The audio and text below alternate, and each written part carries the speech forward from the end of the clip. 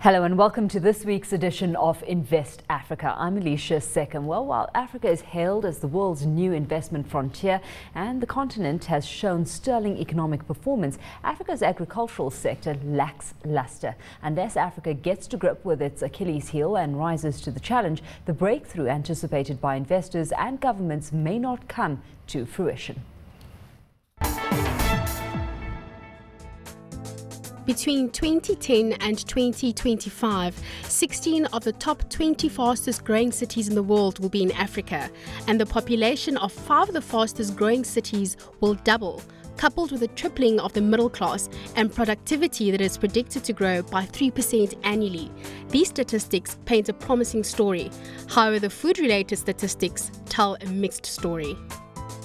African women grow 80 to 90% of the food in sub-Saharan Africa, but own less than 2% of all land.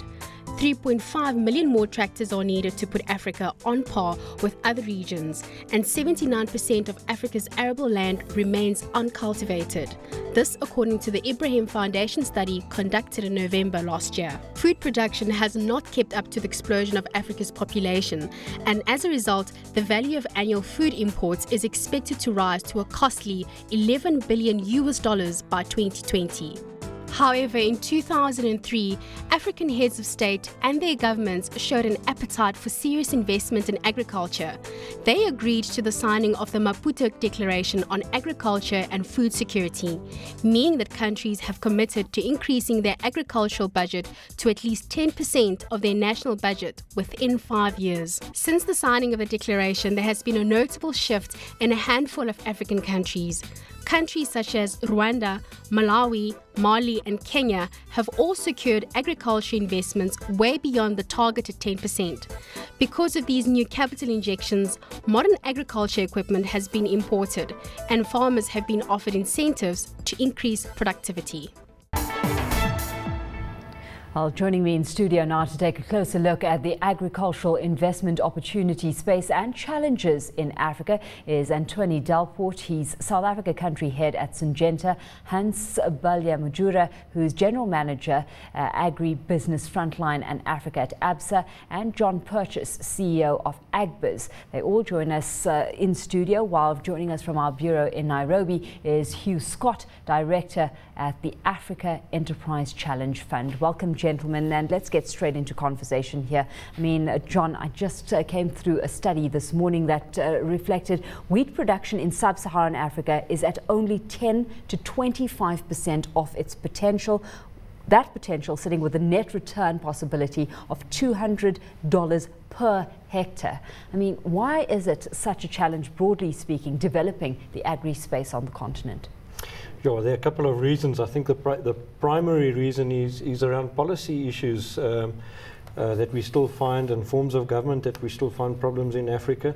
There is development in some countries granted, and the insert also showed that the investment in agriculture from certain governments is improving, but it's certainly not at the level that it should be. So there are a couple of factors that we have to look at. Infrastructure is obviously another major issue, which makes the cost of doing business very expensive. So we've got to be competitive, and we've got to create policies that make us competitive in the global market. We're in a global food jungle, and we've got to compete in that jungle, and we've got to change our thinking about competitive agriculture. Let's perhaps, Antony, focus on the regulatory environment that investors have to operate in within the agri space. I mean, commentary has been that Africa's business environment is improving, that governance on the continent is getting better. I mean, from your experience in the agricultural space, is it getting easier to do business within this sector of the African economy? I think it's a very relevant question, Alicia. We can see in the last couple of years and months a strong political will to put policy in place to enable this agricultural growth we currently are all aware of. It is actually very important that there should be a very strong and robust regulatory framework in place in order to stimulate this potential growth in Africa. But definitely, yes, governments, and a good example is probably what we see in Tanzania. in terms of government's involvement in making this happen. Yeah, it's risky business though by nature, and that's where a player like Syngenta and its role in developing this space actually stands out. So take us through, as a mechanism, what we're looking at from Syngenta's side, looking to alleviate some of the challenges and the risks that are inherent to business operating here. Sure. In terms of the risk, there are obviously political risks and in some cases instability, but that's something you encounter wherever we operate as Syngenta. So it's something that we wouldn't have even considered in terms of making this investment to this size of $500 million if we haven't considered all the factors. So we believe, and we're very confident, that we can be successful in managing these risks if we align the right partners and making sure we involve governments at all levels in order to enable their function in terms of alleviating some of these pressures and be part of this growth initiative in Africa. Hence, not so long ago, we had a drive by the former Soviet Republic of Georgia, luring farmers its way to rebuild the sector on that end. And we had quite a few South African farmers being enticed, and lack of government support in South Africa in particular was cited as one of the major reasons for their exit. Are we seeing enough stride from a government's perspective in terms of helping and sustaining this industry moving forward from a financier's perspective? Well, I think from anyone's perspective, would want to see a lot more government involvement or support from a policy perspective. And you would also say that I think it's one of looking at ensuring that the policy environment makes it competitive enough for the farmers remain engaged in commercial production or commercial agriculture. I think the challenges faced by South Africa are a bit also unique compared to the rest of Africa. In that one, South Africa has got to handle or address land reform and complete that. And while you might see that some commercial farmers were attracted out of South Africa, you would actually say, I wouldn't say that they are leaving South Africa. Some are divesting in terms of diversifying their risks to ensure that they're exposed to other risks, not only South African risks, and knowing that they cannot expand as they would want to expand in South Africa. But it's also, the expansion is mainly driven by the cost of production. And the only way you can drop your costs is really to manage your fixed costs. And that's why you find farmers expanding. And it's one of the challenges that you face within Africa, in that while you have the majority of farmers being small-scale farmers, they face exactly the same type of costs.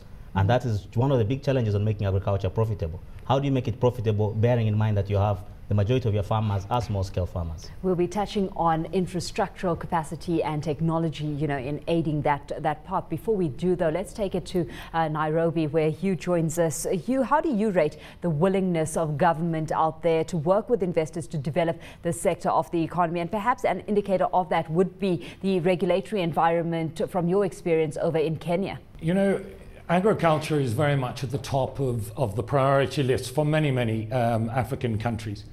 We at the Africa Enterprise Challenge Fund, which is it's about a $200 million fund that invests in agribusiness in over 20 countries in Africa at the moment. We recognize in many of the countries in which we work in that the regulatory environment for agriculture is improving. But one of the key issues behind that is it's not really what the facts of the matter are, it's what the perceptions the private sector has. And still Africa has much to do to change the attitude that people have about Africa. Actually, it's a much better place to do business in than most people believe. But actually, fortunately, investors act on perception rather than fact. So there's a lot of work to be done. But the real issue, I believe, is basically about making agricultural markets work.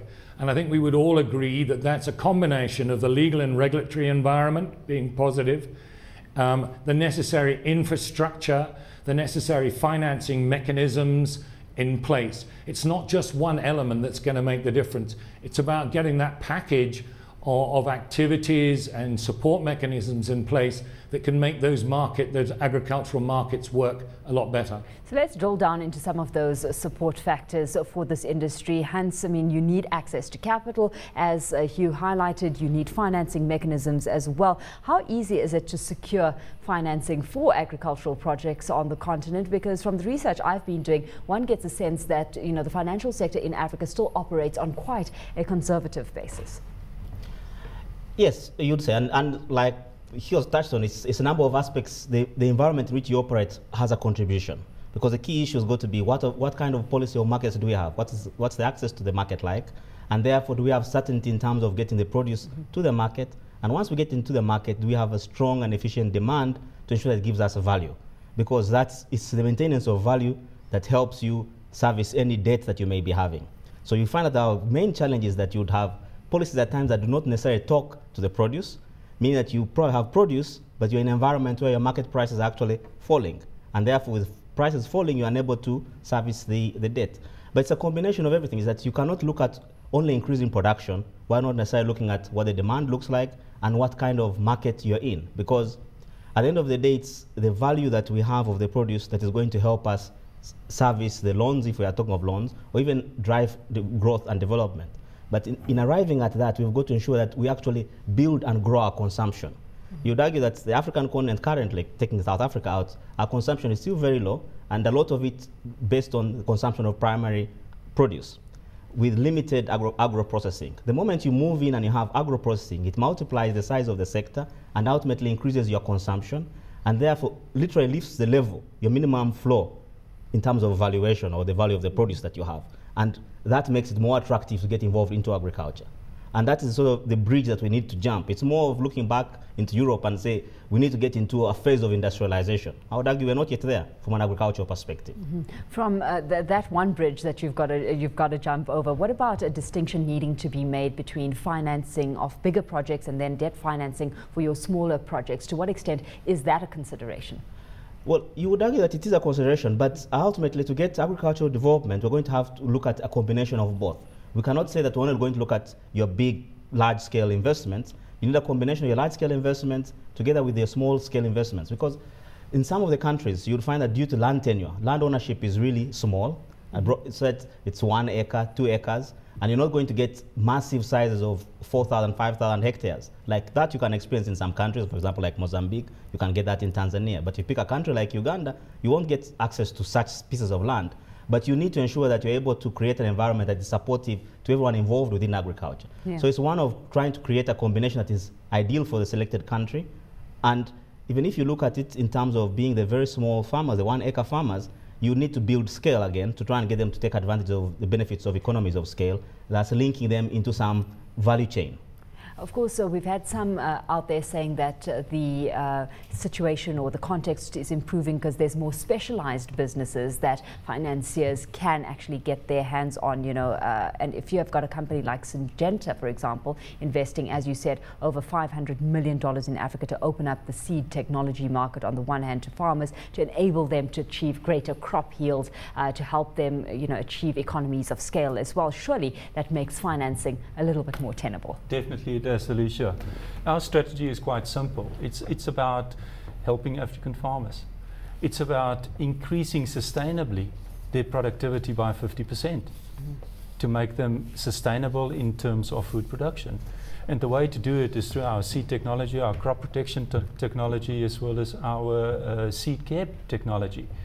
And by doing that, we will then also transfer the knowledge and the expertise in terms of farming practices. And that makes it essential to make them sustainable, but also to make sure that they don't only provide for themselves, but we can turn Africa into a major food exporter. Well, let's hit pause on the conversation for now. We're heading into a quick commercial break. More on Invest Africa when we get back. Stay tuned.